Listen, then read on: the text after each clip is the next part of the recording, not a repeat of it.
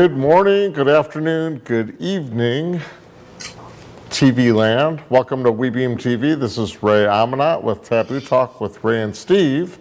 And on this kind of somber day after what happened in Uvalde, Texas, I'm going to bring in my co-host, Mr. Steve Reed, who resides in Texas. Hey, Steve, how are things going over there?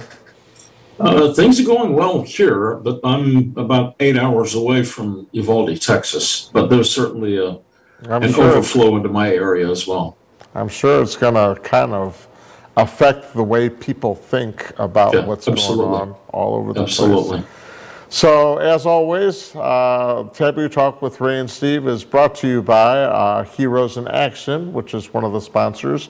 Heroes in Action is a nonprofit dedicated to violence prevention education on how not to be a victim of bullying or any form of violence, and that includes gun violence. And our today's show, our topic is going to be on your personal safety and security, as well as risk management, with national speaker and a good friend of mine, Mr. Jeff McKissack, who's the founder and president of Defense by Design. Jeff, welcome to Taboo Talk with. Thank you, guys. I know both of you, also a Dallas resident here, so another Texan. But yeah, it's a little bit somber note today. And to your audience, we had already scheduled this program before yesterday's tragedy, but here we are again. Yeah. Again is right. We got 19 kids and 2 adults that are no longer with us. Can you kind of, are we desensitized to violence? Can you touch on this? I think to a certain extent, of course we are. And for a myriad of reasons, not just any one particular reason, but I don't care if it's movies, television, and I'm not saying that these things by any stretch of imagination, I'm not saying that video games and blah, blah, blah, blah, desensitize people to the point of violence so they would carry out these acts. I'm not saying that.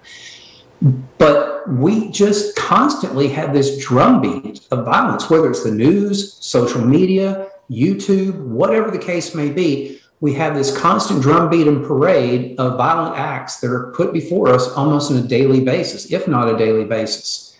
And yeah, I mean, you're bound to become somewhat desensitized, even in scenes that coming out of the Ukraine or whatever the case may be around the world.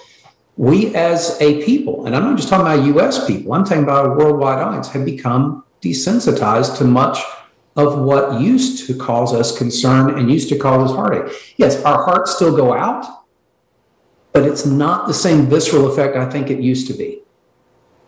Right.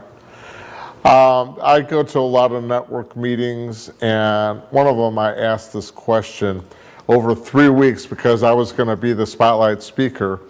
So I would ask the question, who loves violence? And nobody would say a word. Nobody would raise their hand. Next week, who loves violence? Same thing. Nobody would say a word. Nobody would raise their hand.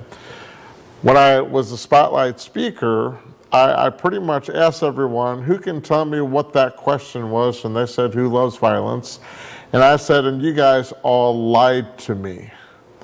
Because, you know, if you love watching hockey, if you love watching boxing, if you love watching MMA, if you can't wait until the next John Wick movie comes out, you love violence. You know, I'm not going to lie, I love violence. But because of throughout our history, and Steve, you can talk about this, you know, back in your day when you were growing up, the TV shows were not as graphic as they are now. Actually, Ray, I have to challenge you on that. It was extremely graphic, especially back in the 60s. Remember when Batman and Robin were fighting the Joker or the Riddler? And you had pow and wham and zap and so forth. That was the idea of our violence, and they never made connection with the person's face or whatever. But they had these, you know, graphics and so forth. But you know, even going back farther than that, when you look at the old westerns, Yeah, somebody would get shot and they would, I mean, oh, you got me, and they'd fall to the ground, but you never saw any blood and guts. Today, you see those same types of illustrations, and there's blood splattered all over the place. So we have become so much more graphic today than we were just 40 or 50 years ago. Now, part of it is cinematography and so forth, but on the other side of the coin, why do we need to be as graphic? Why do we need to be as blood and guts and glorify all of those sorts of things? That's my big complaint.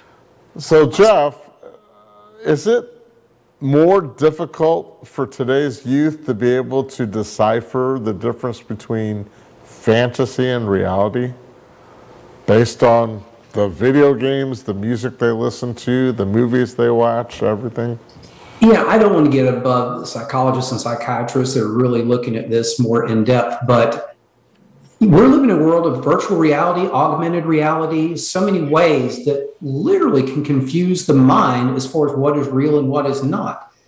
And for a generation that's growing up under that technological influence of those technological devices, if not now, certainly in the future, I think it's going to become more and more difficult to truly discern fact from fiction.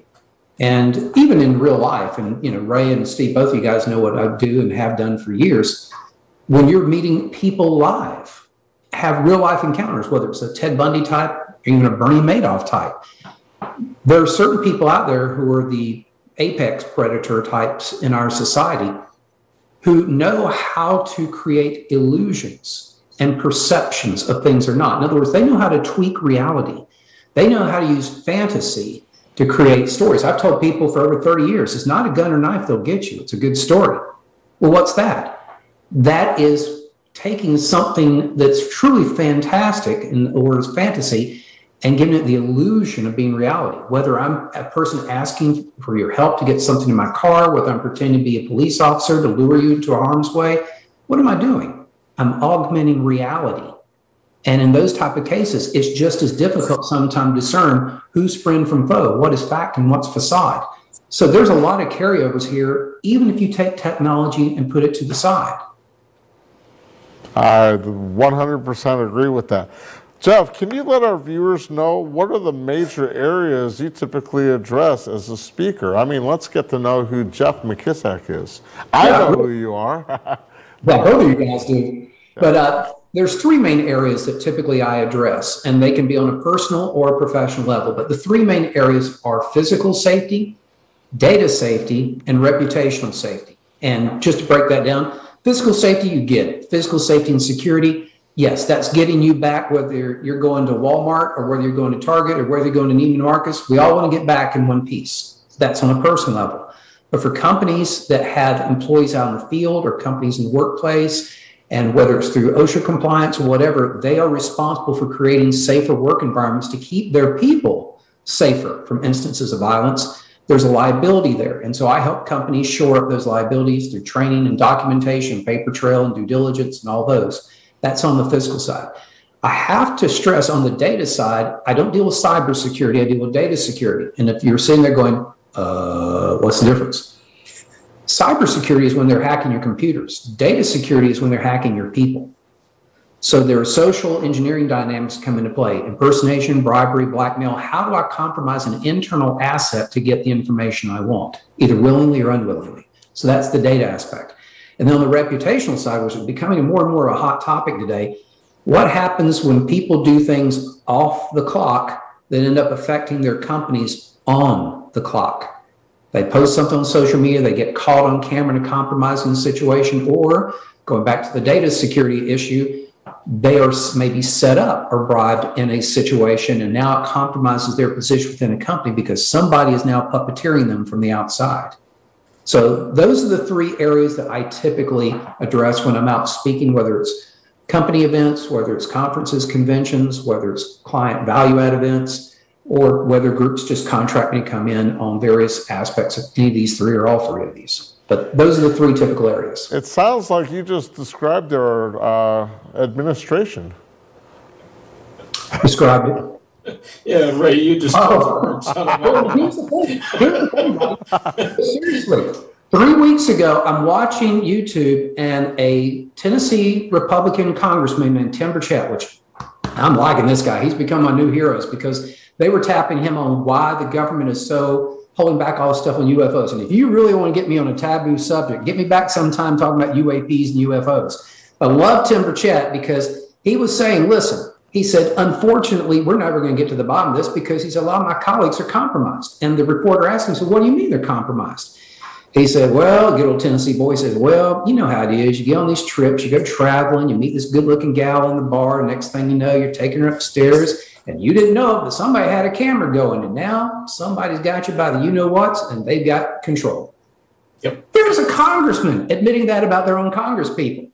Yep. So, yes, this is not just the fodder for TV shows and movies and spy games. This is the stuff that really, really happens.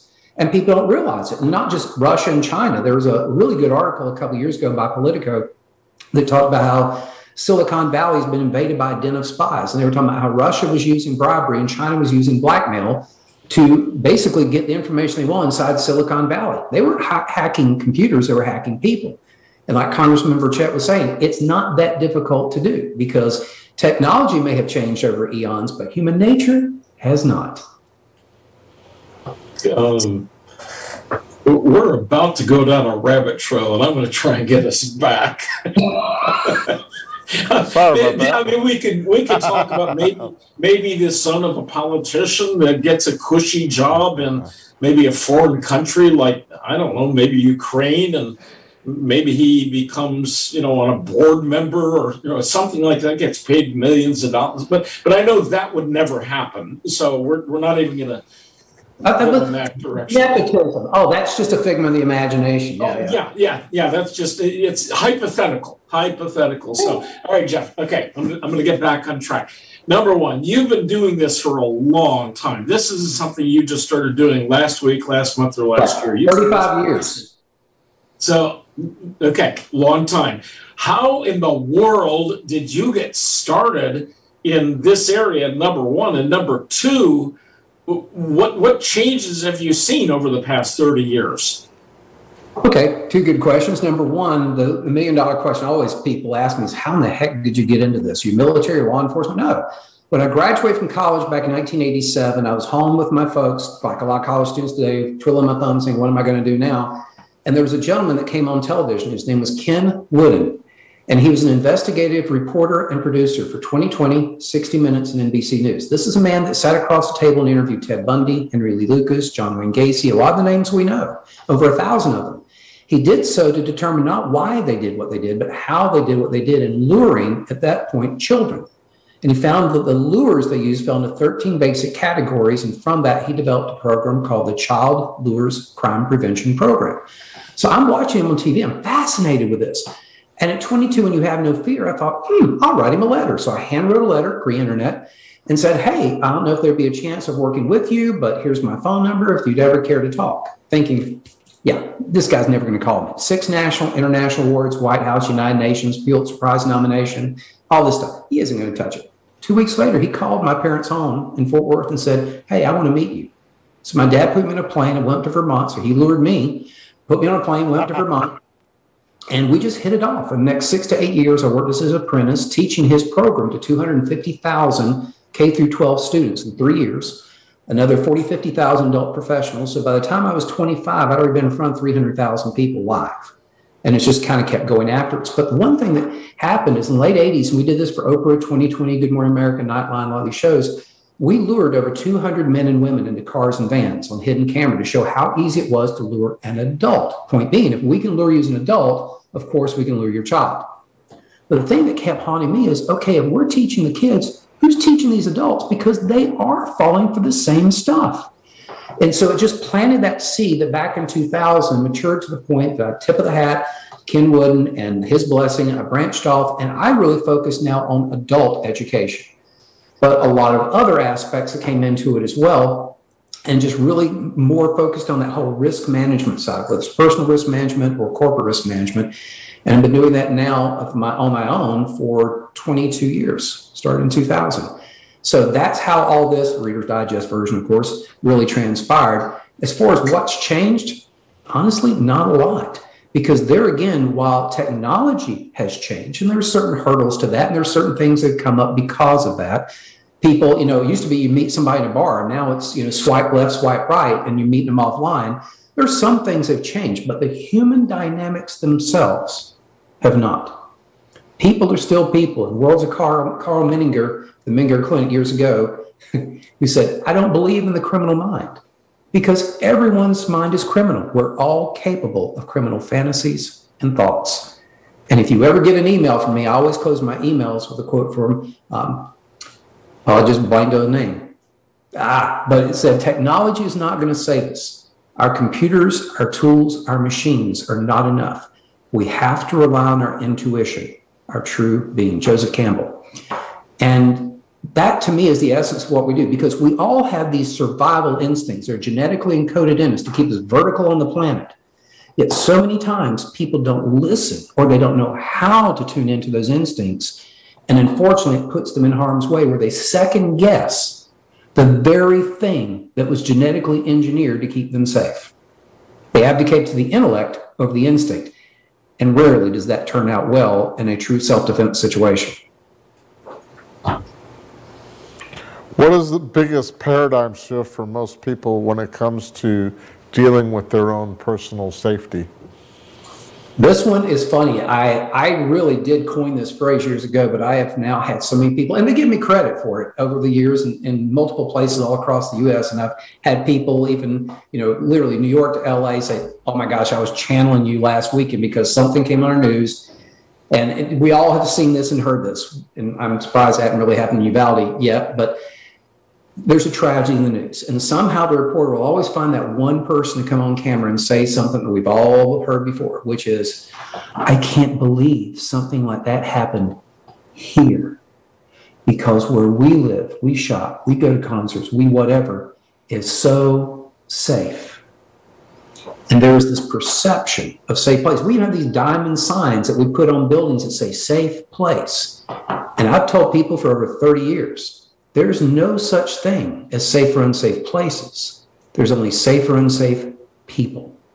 That is a paradigm shift for a lot of folks, because most people are counting on the environment they're in to make them safe, whereas it has nothing to do with the environment. Pay less attention to where you are.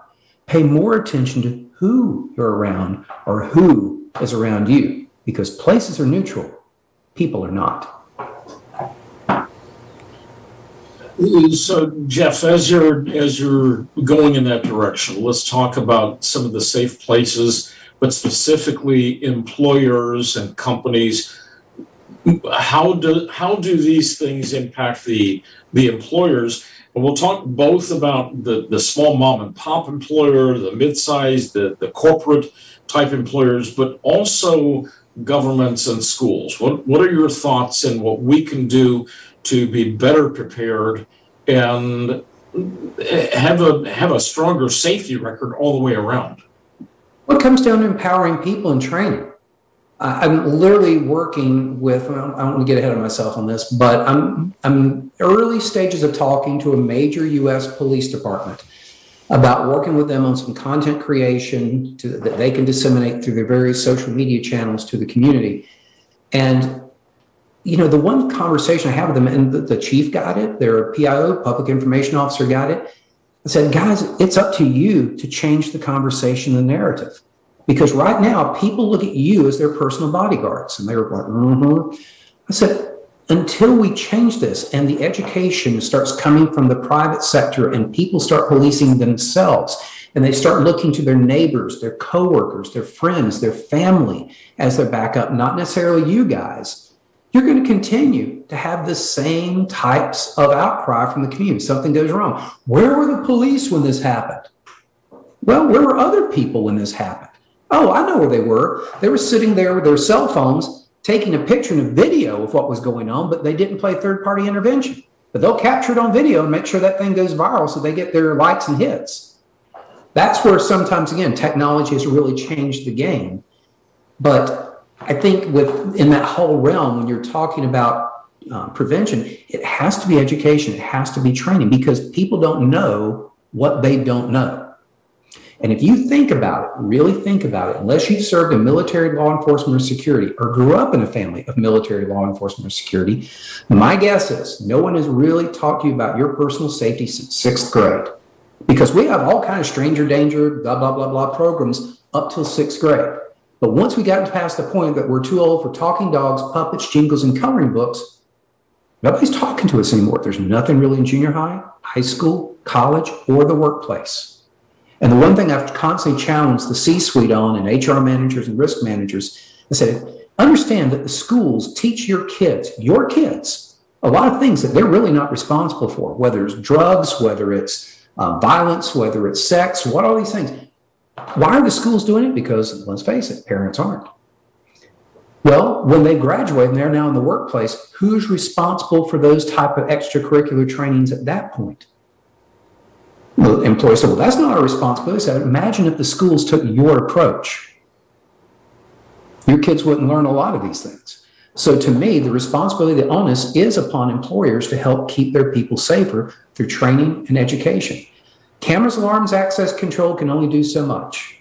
And I'm not against them, I'm all for them. But again, they can only do so much. And if you have employees out in the field working where cameras, alarms, and access controls don't even apply, and you've got a guy in a truck working isolated hours at weird locations, and they've got expensive equipment on the truck, gee, what could go wrong? And things do. And that's just one example. Real estate agents going to open houses, property showings. I mean, there's so many different industries, visiting nurses, so many industries that have risks related to what they do for their work. And again, who's going to teach them? They're past the age of K through 12. The only people who can truly impact them and keep them coming back safe day after day are their employers. So what happens in the ER is going to affect your HR. And sometimes if they do the wrong thing, what happens in the PD will affect your PR. But you, as an employer, have a chance to change that narrative. But you got to do it. So, Jeff, you made a comment. You just kind of slipped something in there about cameras and technology and so forth. Mm-hmm. Have we become complacent because there are cameras everywhere, and I'm not going to worry about that because it'll be caught on camera, but on the other side of the coin, the camera tells what has happened, but it's not really going to help you in the real time. Okay. So how do we get rid of that false sense of security that, well, I've got cameras on my house?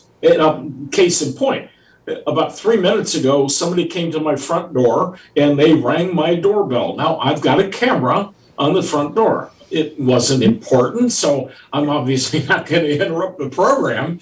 But we think about those kinds of things. We've got cameras, we've got, dash cams and security cameras all over the place. Have we become complacent with a false sense of security? What do we do to overcome that? Well, the short answer to your question is yes, absolutely we have. We think that this technology is going to save us. And going back to that Joseph Campbell quote, technology is not going to save us. Our computers, our tools, our machines, you can add our cameras, alarms, and access controls aren't enough. And especially if you've got a worker out in the field. And if you look at some of these tragedies, where it's Pulse nightclub, Las Vegas shooting, Boston Marathon, all these different things have happened in our history now. Those people who are the victims, they were somebody's employee. They were someone's manager. They may have been someone's boss. And through an act of violence, how did that impact that business? And I've heard those stories from the C-suite and from owners and presidents of companies, how one act of violence had those ripple effects throughout their entire company because of an employee who was no longer at that desk, an employee who was no longer picking up the phone, the employee who was no longer behind that teller counter, and people knew why. And I've even dealt with companies that had to hire grief counselors and others to come in, and all that impact. We think of family members being impacted by violence, but understand companies, co-workers who are those secondary families in many cases can be equally as impacted because they often interact with these people 8 to 10 hours a day. There are so many ripple effects to violence that we don't truly calculate in, but we need to, because only when we start looking at those costs do we understand the investment that truly comes with training and education to prevent these type of situations. And to your point, I've had so many real estate agents come to me. Oh, Jeff, I got this new app for my phone that if I do this, it does this. And to your point, Steve, I'm like, okay, that alerts the police, that alerts whoever. How long is it going to take for them to get there for you? And you can just see that deer caught in the headlight look. Oh, yeah, because you're calling the police. You're not calling Captain Kirk and Starfleet. They're not going to beam to your location. They've got to drive to your location. And you can see, oh, I didn't think of that. Why? Because everybody's looking for the magic wand, the silver bullet, the magic pill that's going to be that quick fix. Your personal safety doesn't work like that. It takes vigilance and diligence, and all that combined with education and training. That's the starting point. Total sense. We got to take a break for one of our sponsors, and that's Defenders Gateway. Defenders Gateway is an organization that is a mobile app that enables first responders and veterans to be able to utilize all of the vet-friendly or first responder-friendly businesses that give discounts to them. They also have a coffee that, by selling all of these coffee brands, for every batch of coffee that anyone purchases, they make donations to foundations that actually benefit first responders and veterans. So we're gonna take a little break and watch this video, if Rob's got that plugged up. It's finally here, Defenders Gateway Premium Coffee. Order yours today by land, sea, or air. Every day, millions of Americans sacrifice everything to put out our fires, mend our wounds, heal our sick, and protect our loved ones. Now all Americans have been asked to heed the call, to give back to the men and women who gave their all. And remember, folks, 60% of all proceeds of Defenders Gateway Coffee go directly to our defenders and their families. Order yours today at DefendersGatewayCoffee.com. Make sure you check out their website at DefendersGatewayCoffee.com if you'd like to support our veterans and our first responders.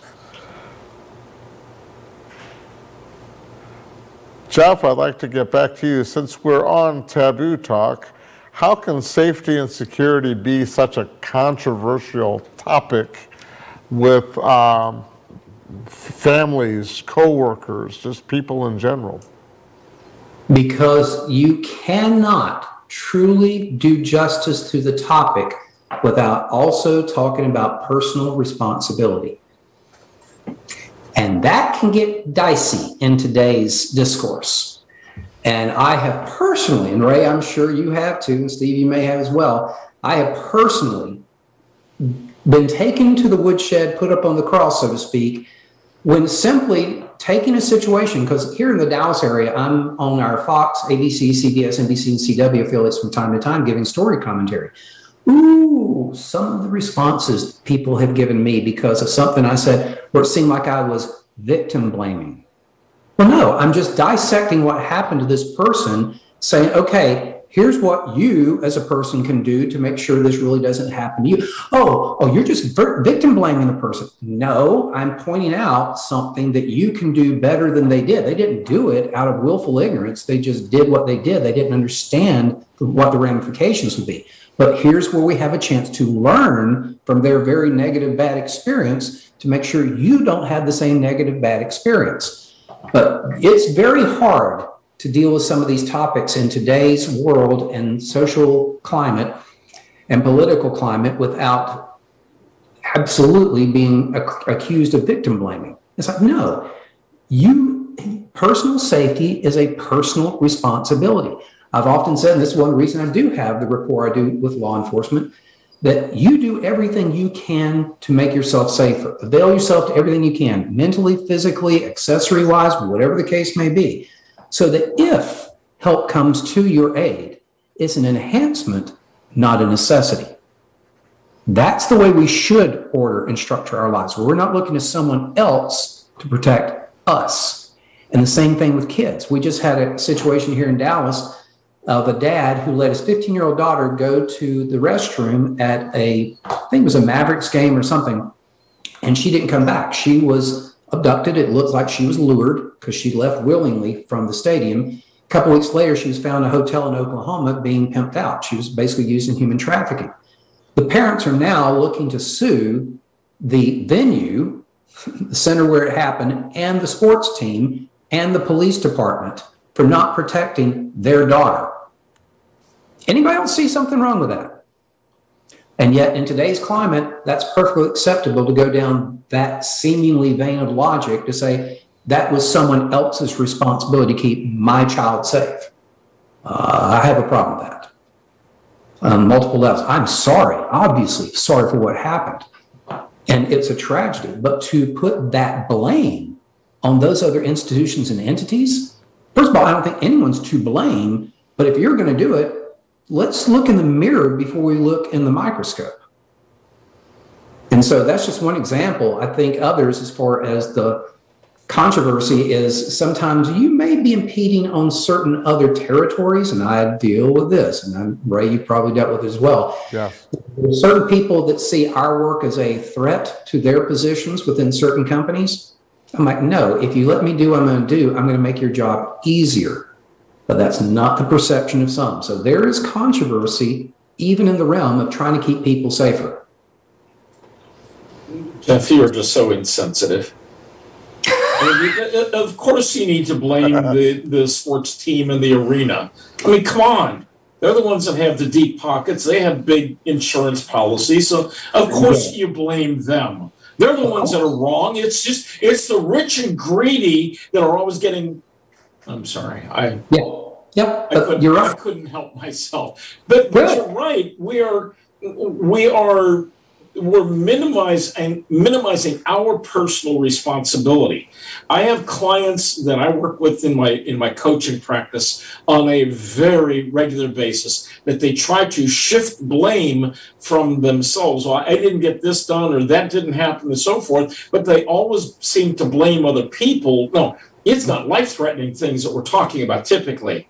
But it could be bottom line things for their business, for their companies, for their families, those sorts of things. But you're right. It's all about our personal responsibility and us stepping up to the plate. Now, there's another person in this scenario that you gave us with this girl being abducted. There's another person that is to blame, and it's the perpetrator. I know, radical concept.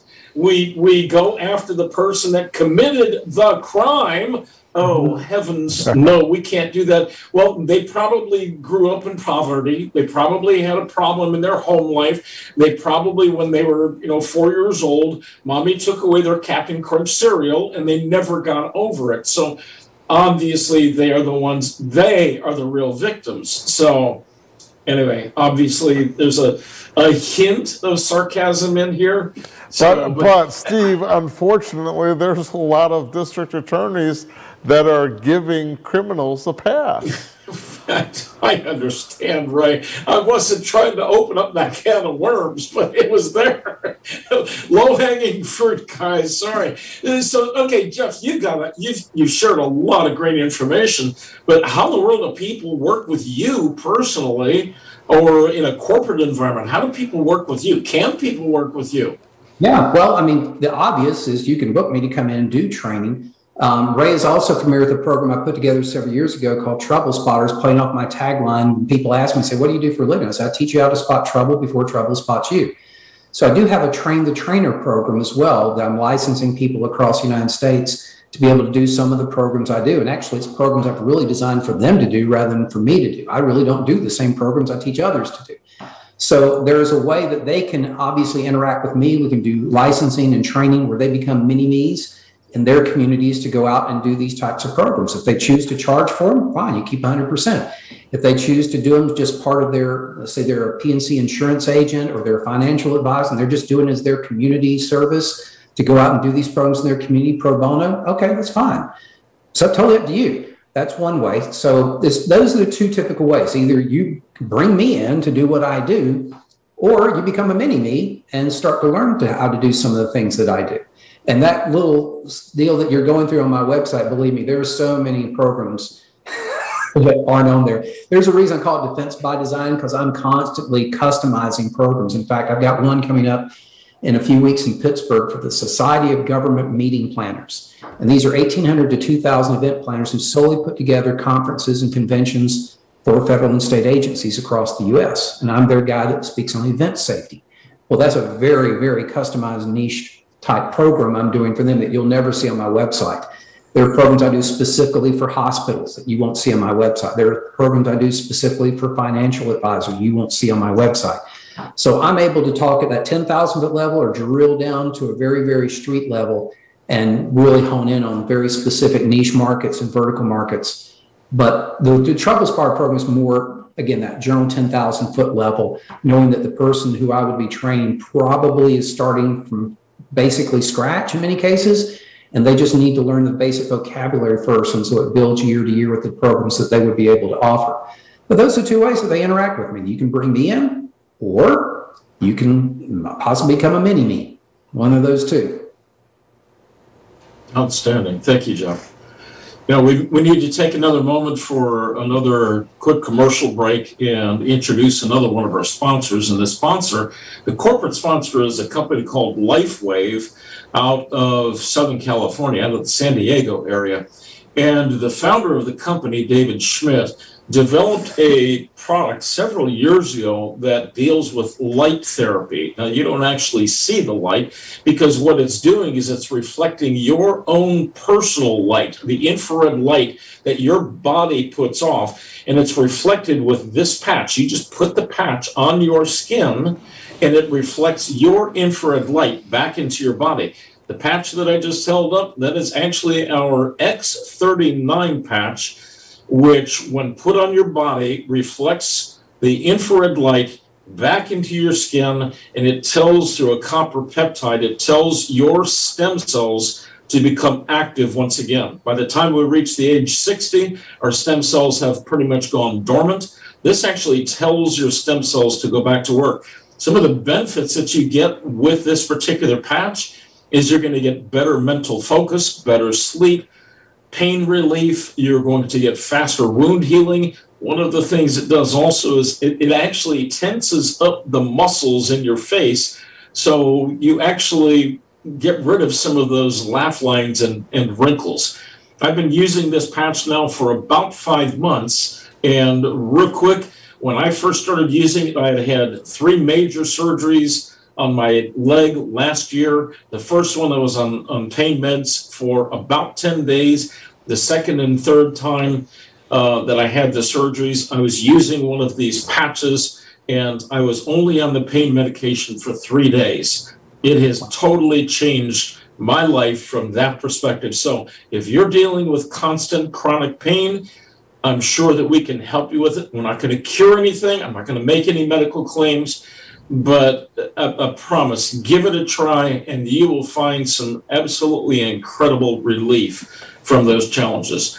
There's my contact information. Feel free, reach out. We would love to have a conversation with you. Ray, back to you. Thanks, Steve.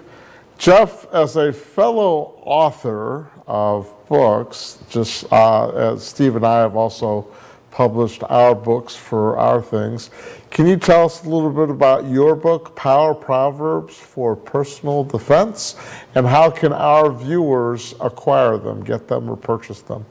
Yes, Power Proverbs for Personal Defense, with the foreword written by Peter Piper, who picked a peck of pickled peppers. But no, what I did is I had people over the years saying, you need to write a book, you need to write a book, you need to write a book. So a number of years ago, we had a winter storm here in Texas for about 5 days. And when I couldn't go anywhere, I sat down on Monday, I finished on a Friday and wrote an entire book in 5 days. And literally, that actually happened. Well, it's only about 100 pages. You're like, that's still 100 pages. If you try to write a book, you know 100 pages. But what I did is I took the 10 most popular sayings that our parents, grandparents, great-grandparents said over the years. What you don't know can hurt you. Better be safe than sorry. Ounce prevention's worth a pound of cure. Do unto others, you'd have others do unto you. Can't judge a book by its cover. Well, except for mine. I took these basic sayings and in about 6 to 8 pages per chapter said, okay, what is the meaning of this proverb? Stories of people that did it right and did it wrong. And then bullet points at the end of each chapter saying, now, how do you apply this to your safety?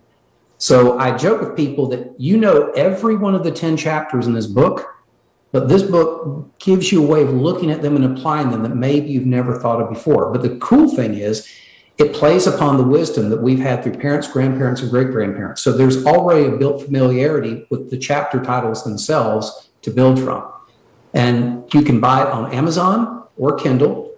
And yeah, I'd love for you guys to do that. They're already showing it on the screen there. Power of Proverbs for Personal Defense. You can get in paperback. You can do in Kindle. No preference either way, but I really think you'll enjoy it. And some of the forward of the book, I had the director of the International Law Enforcement Educators and Trainers Association. His comment front was, I recommend this book to anyone who's chosen to protect themselves with a firearm.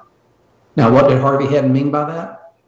He meant, don't forget your common sense. Yeah, you can arm yourself, but don't forget common sense. I also have statements in the front of the book from the HR director, Frito-Lay, from the National Security Director for Dave & Buster's, for a lot of really, really pretty insightful people that were in the front of the book that have given it some really, really nice kudos. So I'm very proud of it, and probably next year or two will be a subsequent book with 10 more Proverbs, volume 2. But I think you'll enjoy it, and certainly I've heard from a lot of parents that said they've used it on reading when they were taking trips or bedtime reading with their kids, giving it to college students before they went off to college. So I do think there's a lot of wisdom for anybody and everybody that reads it. And it's short reading, but it's impactful. It's like that concentrated detergent. It's not that big, but it packs a wallop.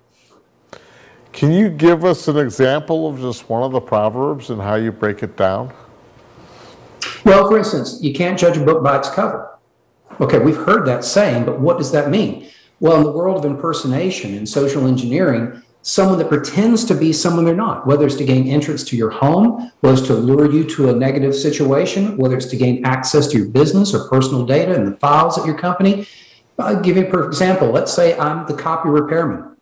Knocks on the door, shows up at your work, one of the most invisible vendors that'll ever come into business. And now imagine you're a real estate, mortgage, or title company, and I'm showing up as your copy repairman. Well, what are today's copiers? They're not just copiers, they're computers. So I walk into your office, oh, the copier's in the back. Nobody thinks anything about it. It's the copy repair guy. What's he going to do? He's not coming here with a gun. He's coming here with a laptop. Yeah, I go to the back and I connect basically my computer to the hard drive memory in that computer that you call a copier. And everything you've put on that copier is now being extracted into my laptop.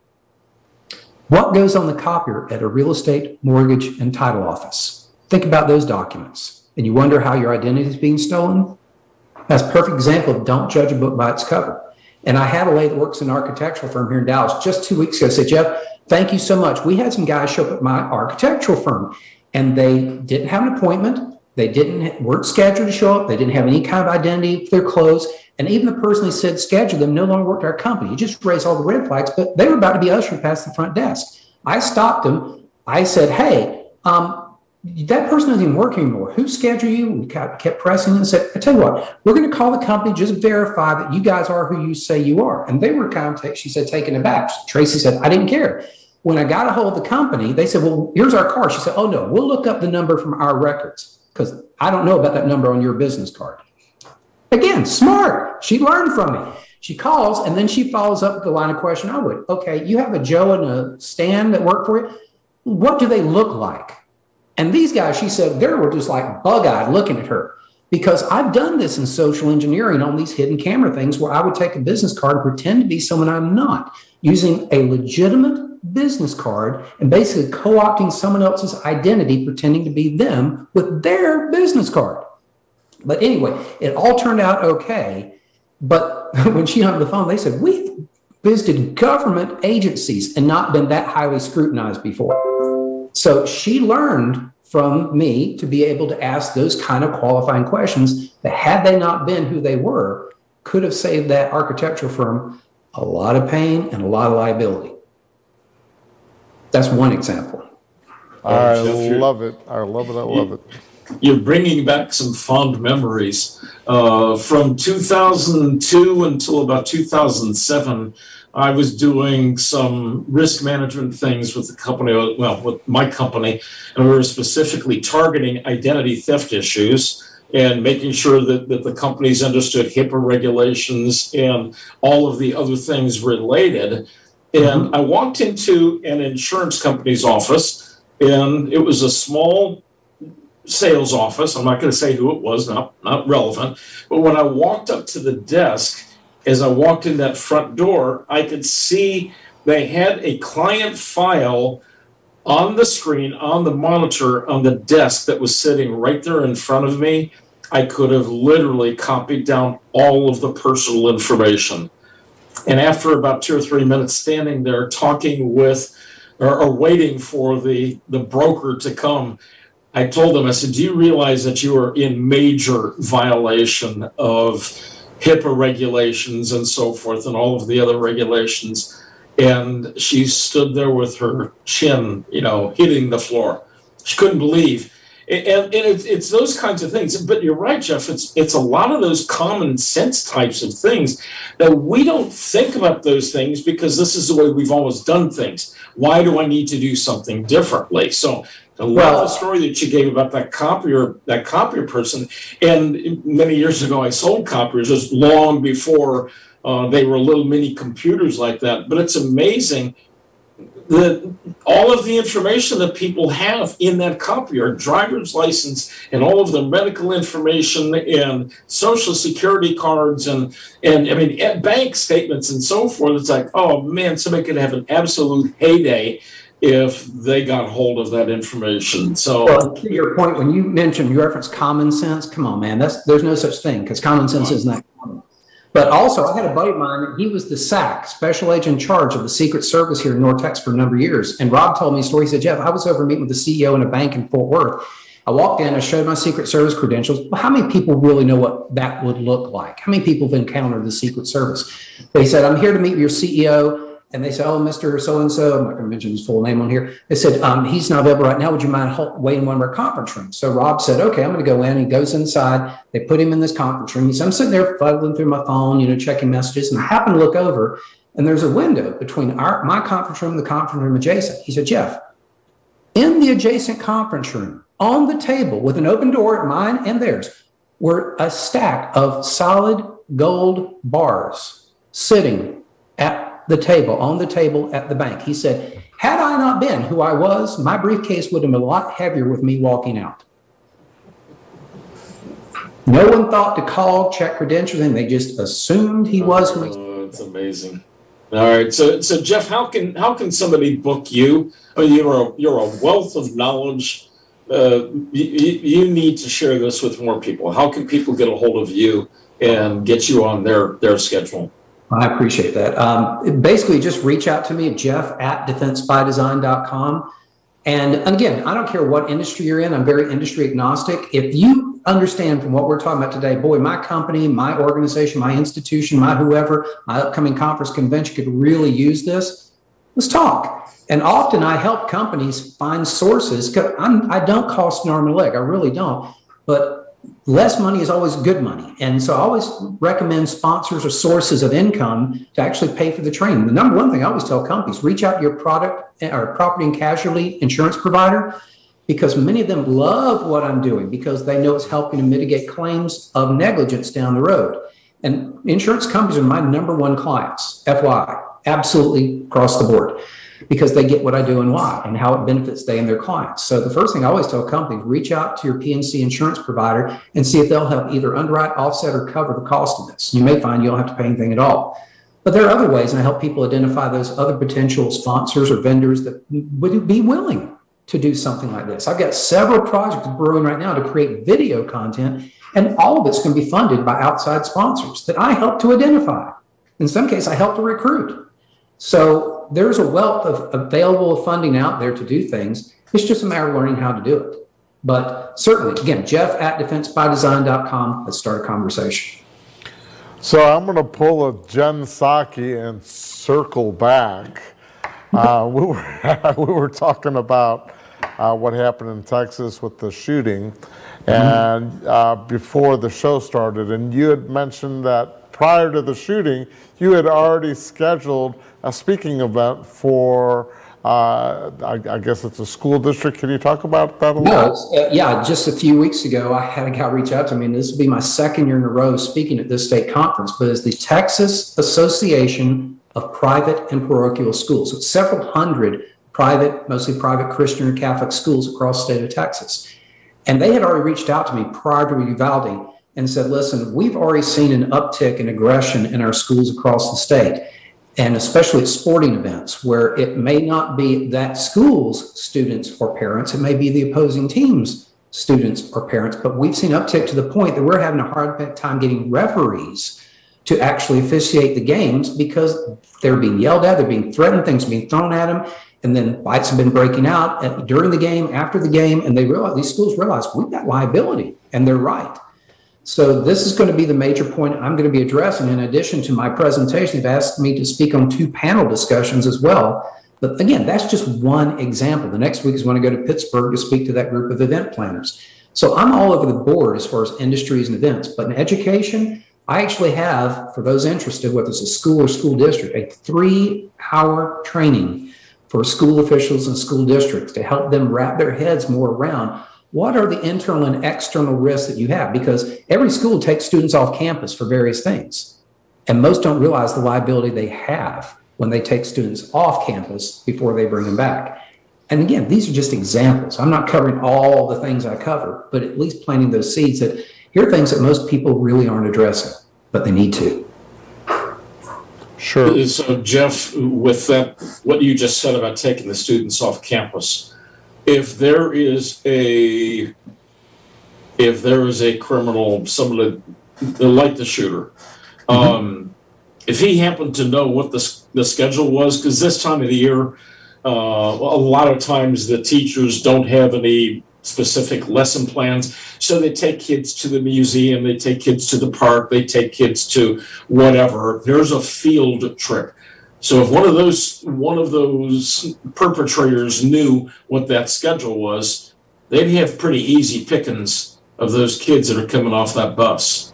Yeah, that's one way of looking at it, but let's all not forget Natalie Holloway several years ago that went to, where was it, down in South America, Cozumel, one of the places, with her entire senior class, but she didn't come back. Yeah. Because she was lured away by a good-looking guy named Joran Vandersloot, who ended up luring and murdering a Peruvian girl months or about a year or so later after Natalie Holloway. So there was a senior class trip that ended in tragedy, not because someone faced off against a gun or knife, but she faced off against someone with a good story. So, but Jeff, I think we need to have you come back and talk a little bit about grooming, because you've hinted at that a couple of times, and I can see where that could be a major topic for us to talk about as well. Well, not just grooming, but also the UFOs, because the Martians are going to be grooming us. So. You want to see me get animated? Get me on that discussion. Okay, now, if I'm not mistaken, Ray, don't you know a Martian? I think his name is Mushy. I've got them all behind me with all my books. That's funny. By the way, Ray, when is Mushy going to be on the program? I think we need to have Mushy on very soon. Mushy will be coming out soon. We just got a scheduling conflict. We'll see what we can do for Mushy. I got you. His antenna are on crooked or whatever. So anyway. We're running out of time. Jeff, it's always a pleasure listening to you and your great words of wisdom. As Steve said, your knowledge is unapparalled. You just know so much and are very eloquent on how you present your craft as far as knowledge when it comes to personal safety. And it's a privilege to be a close friend to yours as well. Those of you that are Taboo Talkers out there and you have questions for us, you can go to our Facebook page. Leave comments, leave questions. Make sure you like, share everything. And Steve or I will reply to your comments as soon as we can. You can go to our YouTube page and subscribe to that. Don't forget to like and share those videos so that we get more people to hear messages like Jeff's on how not to be a target for any type of violence or personal safety. Jeff, do you want to talk about our guest for next week?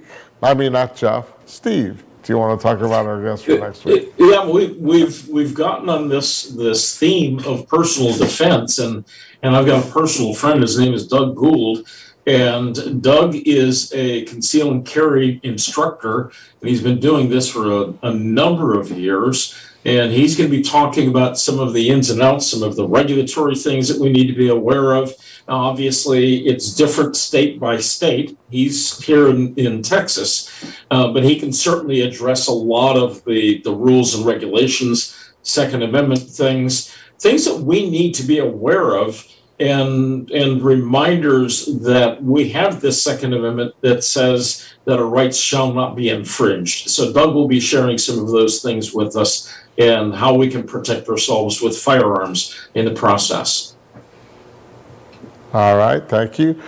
And as always with Heroes in Action, if you go to the Heroes in Action website, there is a donation page.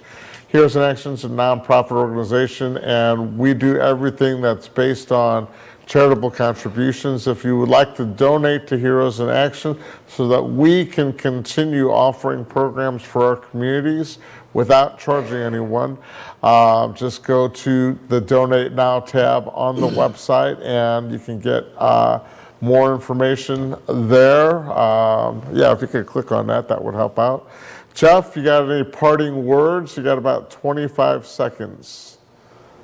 Very easily, guys. When people have asked me over the years in interviews, Jeff, you could sum it up in one simple statement for people to take away, something that would help them truly protect themselves, their families, their companies, etc. I can't improve upon this one phrase: trust your instincts. You know more than you think you know. Give yourself the credit for knowing it. Thanks, Jeff. Thanks for watching Taboo Talk.